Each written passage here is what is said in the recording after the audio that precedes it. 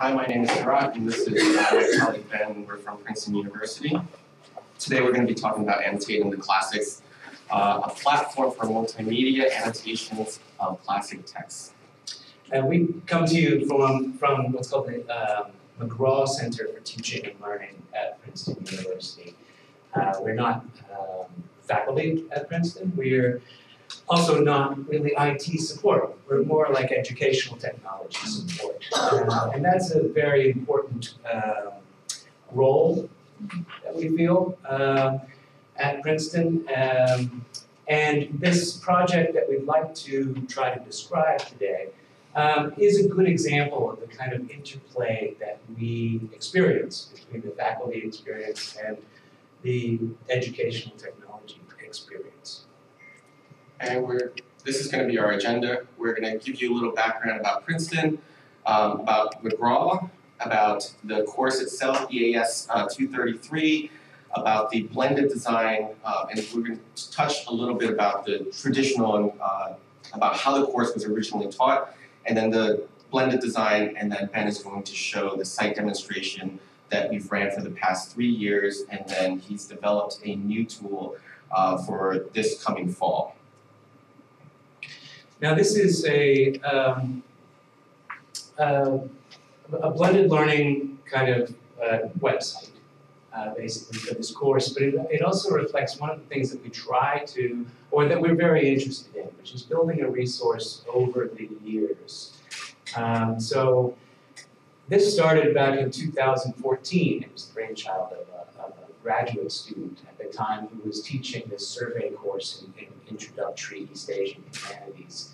And we found great success. We'll talk more about it in a while, but we found great success in other projects because the McGraw Center that we come from works with faculty across the disciplines, mostly in the humanities, but across the entire university. We found great success in the kinds of projects that have consistency across the years, across the semester, so that students feel they are contributing to some sort of larger project. And this sort of idea has sort of grown out of the development of a digital humanities center on campus as well. And about 4 years ago, we started the Center for Digital Humanities at Princeton. And that's kind of, that's caused kind of interest in building these pedagogical projects, not just research projects, but digital pedagogy projects that span the years. So because many people might not think of Princeton as a typically liberal arts college, certainly not a small liberal arts college, we thought it might be useful to talk a little bit about Princeton and why we're at a small liberal arts college. So we're considered a research institution, but Princeton has the mindset of a small liberal arts college. Any student that comes to Princeton essentially drives their own path to whatever they want to take and whatever they want to learn, and then they can build their thing from there. They choose a major and then they go on. But research is still at the heart of it, even though you still have that dichotomy.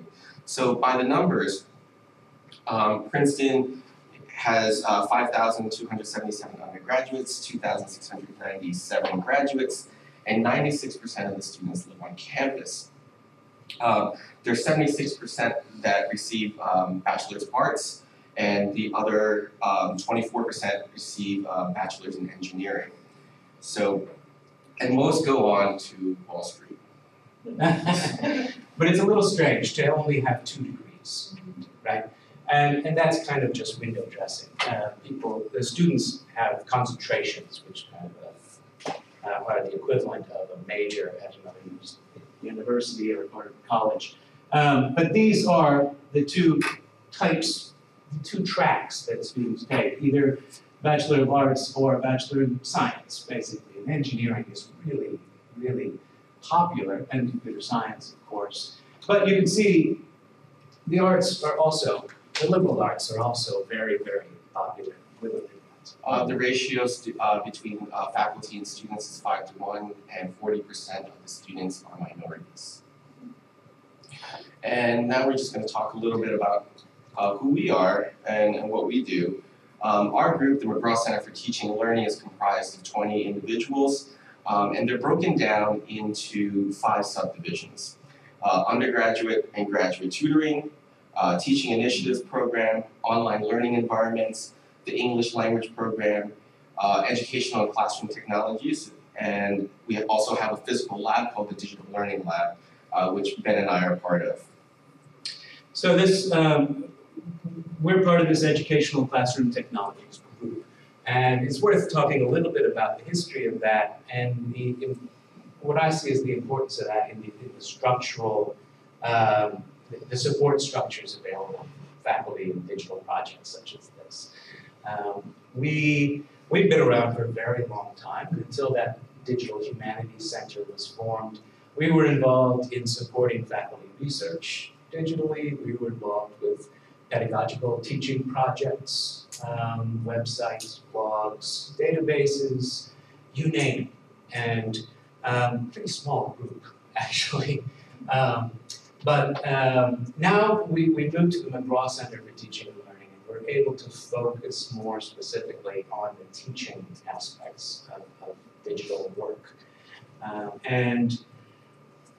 We also, in support of that, have this digital learning lab, which allows us to bring classes into a cutting-edge multimedia computer studio that allows faculty to more opportunities in doing digital projects. And we'll just jump into our project, which is East Asian Studies 233. The course is traditionally taught and is intended to give students an introduction to the literature, religion, philosophy, and art of East Asia, including China, Korea, and Japan, from the earliest times until the end of the 14th century.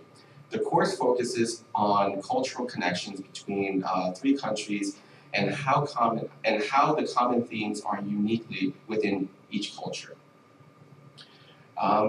So why is blended learning required in this course? Well, this course for a very long time was traditionally taught, and the course generally enrolls about anywhere between 15 to 20 students. However, over the course of time, surveys have showed a decline in East Asian studies in this particular course. And so, as Ben indicated earlier, there was a graduate student who wanted to revamp this course to look at it in a different way pedagogically. So he came to us one day and he said, you know, I have an idea, and I want to bring change to this course in order to raise engagement, in order to try to bring new blood back into the classics. So that's exactly what he did. So you can see a few of the different motivations here. Previously, I talked about our motivation in building projects that kind of span the years so that students feel as if they're contributing to larger projects. And we've been successful with those types of things in the past, but there's also other motivations here. The graduate student who originally came up with the idea for the project or the revamped course was interested in the digital humanities component of it, right? And also interested in motivating the students with the thought that if something's digital, maybe the students will be more interested in it. From the department chair's perspective, it's we have declining enrollments in this course. Maybe if the students like their websites and things, maybe we'll get more students, right? That's not the best way to look at digital work, but it's certainly one of those motivators that we see all the time. The revamped course, it does change the way the course is taught, but we're under real, maybe constraints at Princeton University. The tradition weighs on people's shoulders. And this is still somewhat of a lecture course. A lot of the faculty members were trained in that lecture mentality, and still see that as an extremely valuable way to teach. And who are we to disagree? But this also brings in some blended learning components, and it's a start for an institution like Princeton. So he originally taught this course.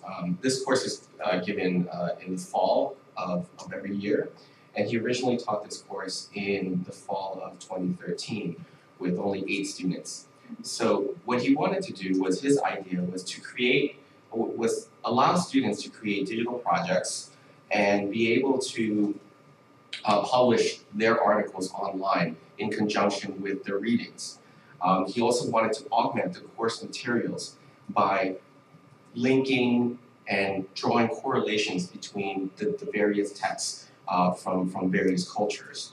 And then he wanted to also allow the students and their peers to create projects and writing articles and sharing them between each other. We've noticed that, and research has shown, that if peers write for the public or for their peers, they tend to write better than if they were to write to the faculty member. Because they have to see their peers every day, and the faculty members they only see for that one semester and then they're gone. So when he started in 2013, he only had 8 students, and in 2014 there were 13 students. 2015 there were 12, and then 2016 there were 20 students. So we see this fluctuation, but definitely more than when the class was taught traditionally. And the chair of the department was happy. So he came to us, and here are the aims of the site.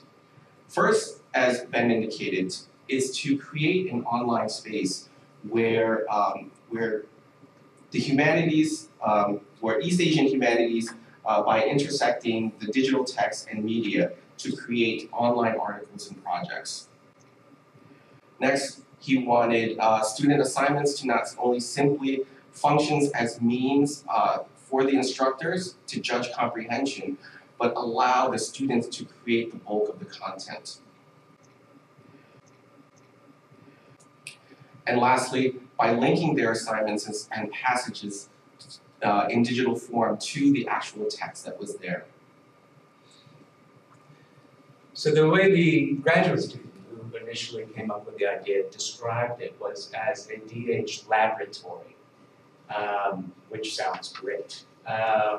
But what is that? What is a laboratory online? What is a laboratory in the humanities? Certainly it's easy to say, well, the library is the laboratory in the humanities, and that's true. But in a graphically rich, and that's an understatement, in subject matter such as East Asian humanities that has such rich graphical resources, and the library has such great resources, and the museum has such great resources, and we want to bring all these things together, you can start to think of an online space where students might be able to start manipulating the media.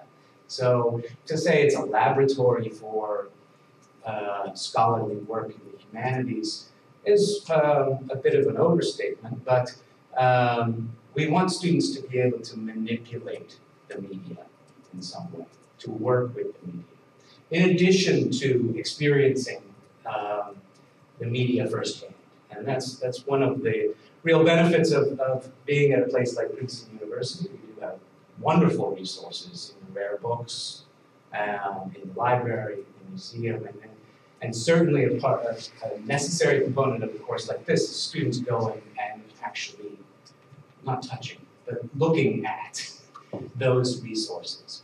But we can bring those resources also, facsimiles of those resources, into an online space in which students can, in some ways, manipulate those media elements. And so with the writing, he came to us with this. And he says, I would like a site made. And this is what he came up with. So from this sketch and the 2 paragraphs that he provided us, we came up with this. So before we jump into the demo, I just want to just give a little overview about how the site currently functions, or functioned in 2014, 2015, and 2016 with variations. So at the very top bar, you have the overall grouping. You have the syllabus that the students can go to and look at it from time to time. You have the project hub. And the project hub is essentially the 3 themes that the course goes through every year. And then secondly, the texts are associated to those project hubs. So so you can think of it as categories, and then for each category under the text you have sections. And then to support the text, you have images. Because these texts go for pages and pages and pages, which we'll show you in a minute. But we wanted to separate the images just in case that the students wanted to write about the imagery or do research about the imagery, then they can just focus on the imagery and not the text, or draw correlations between text and imagery. And then lastly, you have resources, and which are essentially just links to outside resources and participants. And on the left, as they go through the project hub, the text, and the images, on the left-hand side, you have the categories of annotation, guidelines, projects, responses, and uncategorized. So these categories, and you see the numbers in there, is that they start filling up throughout the course of the semester as students begin to annotate through the text. The guidelines are there as for the students from the faculty members to give students support as they're going through the process. The project is their final projects, where they don't do it individually, but they're going through it as a group. So maybe 2 to 3 in a group, and they come up with their final projects. And then the responses comes from reading the text and writing a response, and they can then draw their own correlations. And then uncategorized was just there because students didn't bother to tag it. So that's why it's there. So this last Tuesday on campus for us was what's called Dean's Date, and that's the date on which students by 5 o'clock have to submit their final papers, which is a funny day because you see students running all over campus with these papers in their hands. And after 5 o'clock, the campus changes completely, you might imagine.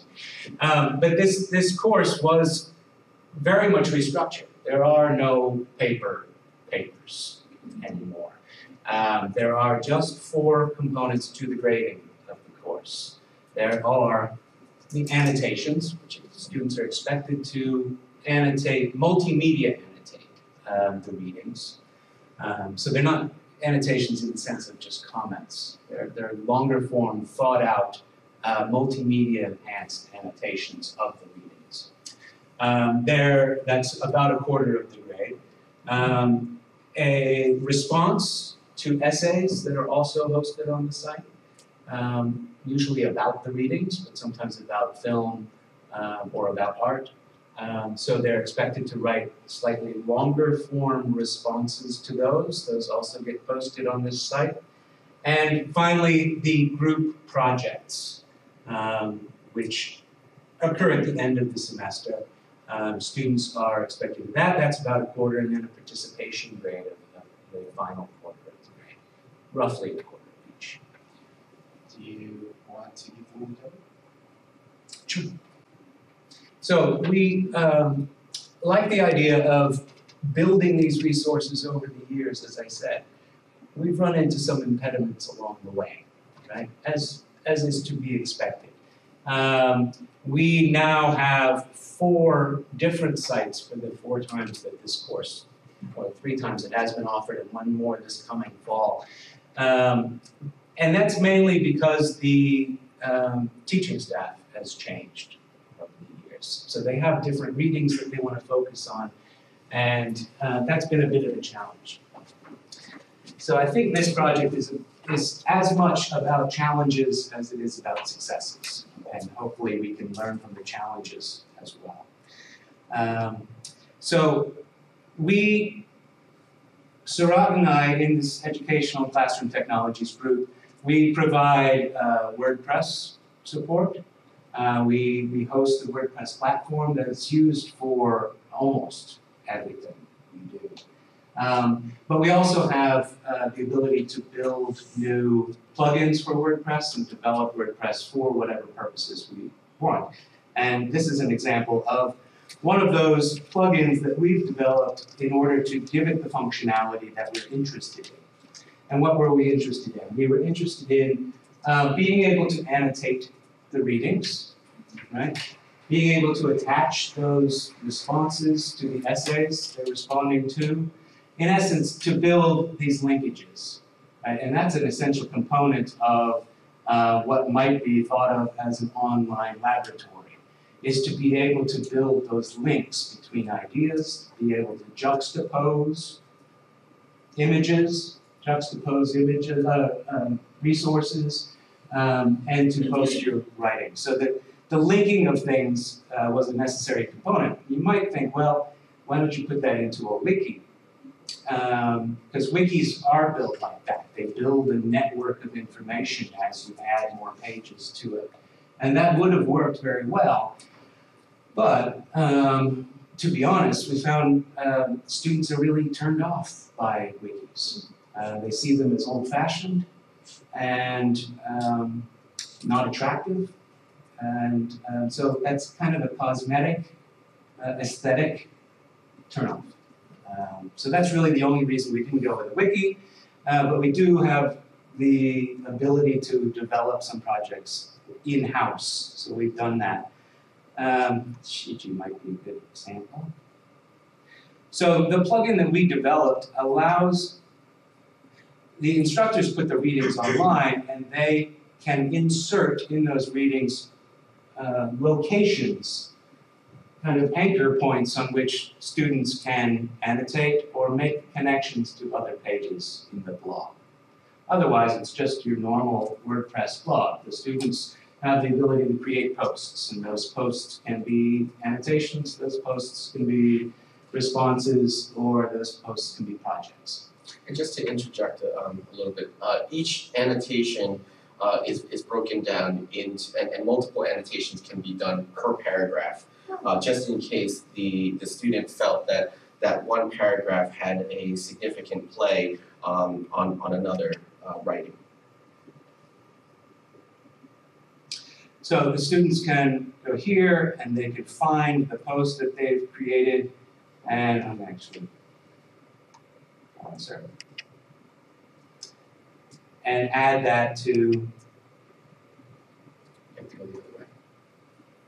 So I just added this link to that project. So we're building the kind of network of these things. And quite simply, that's what existed for the last 3 years or so. We've added some things for this next upcoming semester that I'll show you as well. Find some more examples.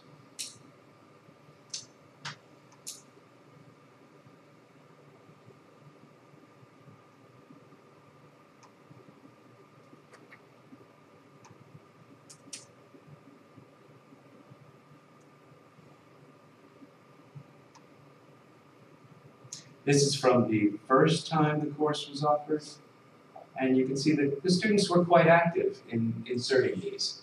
And we wanted them to be able to insert annotations on specific paragraphs. So if you were to go into the editing mode of this page as the instructor, you can create what's called a short code that you insert at any place in this text that creates this anchor point and allows students to then link in. There's one really nice image. And clicking that goes to that student's article.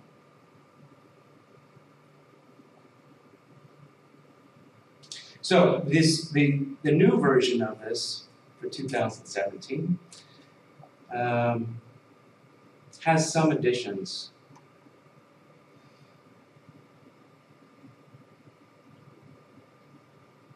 if I were logged in.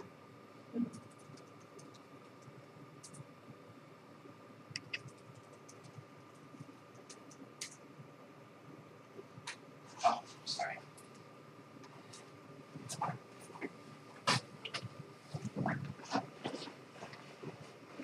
Security.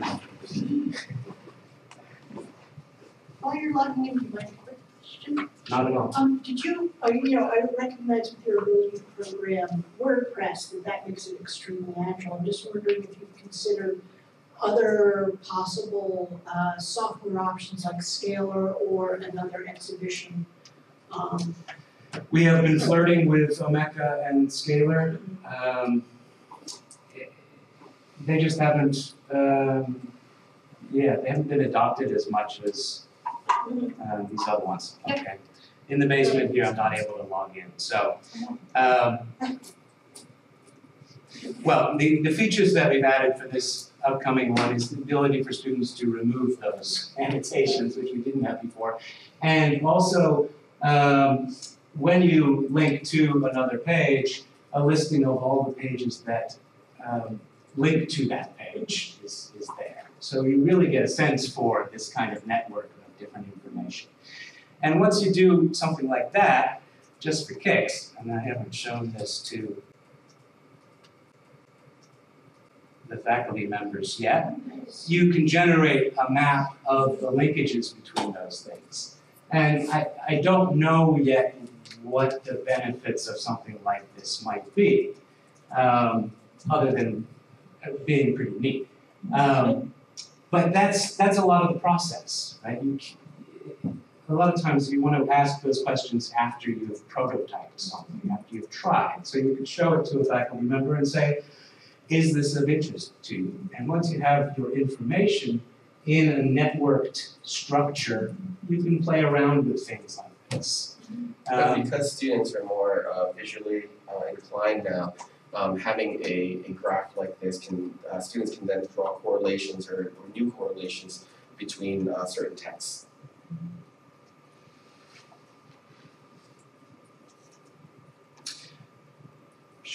So, I also wanted to kind of generalize this a little bit. So this plugin is now not specific to the East Asian humanities at all. The tags that show up when somebody annotates them are simply the categories that they have assigned to those posts within WordPress.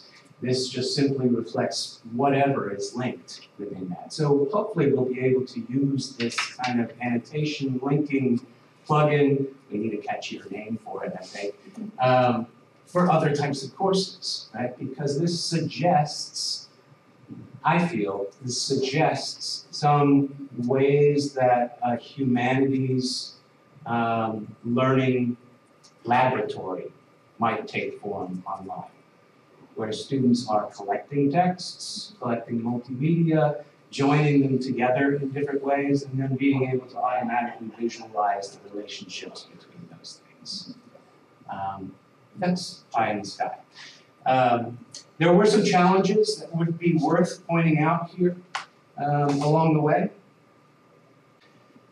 As we hinted at before, I feel there was some thought that just having a digital component to the course would cause the enrollment to go up by itself. And I think this is a notion that we run into quite a bit, that instructors think that students these days are digital natives and they get it and they want to do this stuff. But generally, students, just as faculty are very comfortable with the lecture format, students are also very comfortable with the lecture format, right? It's in their comfort zone. So just because something's digital does not necessarily make it appealing automatically to students. Right? There are a lot of benefits to using a digital platform, but the fact that it's digital has not been, although the enrollment has gone up, so I'm not so sure. So the project work also, having group projects, is not appealing to students initially, They don't want to have to depend upon other students for their grade. But I think after the fact, after they've done those projects, in retrospect, they do find some value in that. So it takes some persuasion. From a support standpoint, the people who support these things, there's a lot of hand-holding that also has to happen.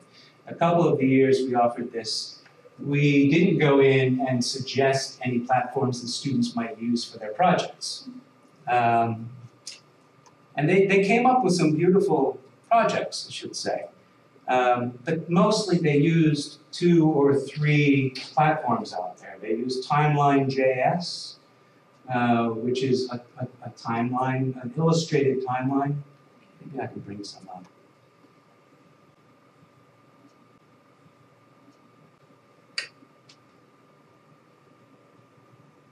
They used Prezi, which you may be familiar with, for making animated presentations. Which is now banned from the course.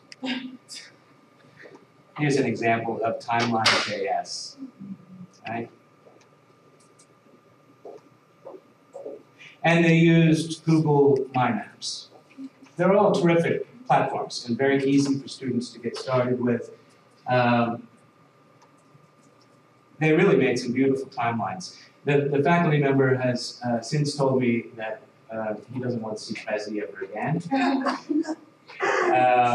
And so we're looking for more suggestions of what we might suggest to students in the future. Timeline.js has worked very well. Google My Maps does work, I mean, it works perfectly. And so we're looking for other ones. There's another project from Northwestern University, a sister project to Timeline.js that would look StoryMaps.js that would work well. There's the Esri Online, the ArcGIS Online Story Maps platform, and there's Palladio, which is a platform for graphing, for network graphs and for geographic mapping as well, and I think we'll suggest in the fall. But the key point is we really need to make sure we go in and give the students options, because again, you can't just assume that the students know about this stuff. So I think we'll leave it at that, so we leave some time for questions. Do you have anything more, Sorat? Yeah. Thank you. Thank you.